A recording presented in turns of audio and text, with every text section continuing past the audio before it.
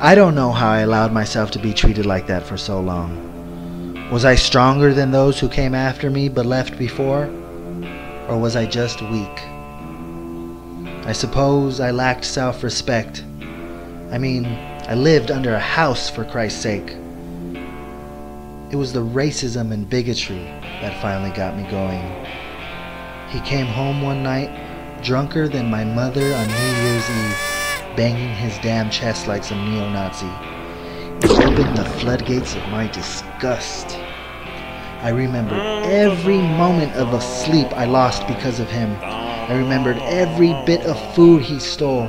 As he laughed through his missing front tooth, I remembered the way he'd twirl his mustache when he was scheming to screw someone over.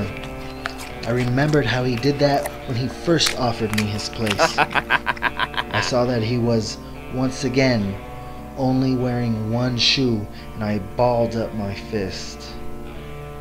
I wanted to hurt him. I wanted to spray the words "F*** you" all over the house. I wanted to burn that house to the ground.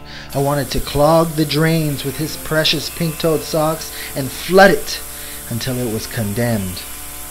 I balled up my other fist, exhaled, and let go.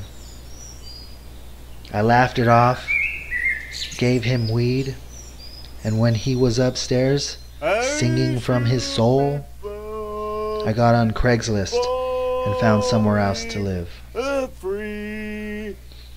I haven't seen the actual place yet, but I have high hopes. The dude seems like a decent human being, and he's giving me a really good price because of my tight situation.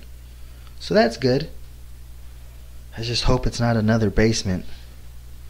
But hey, anything has got to be better than Spud's house.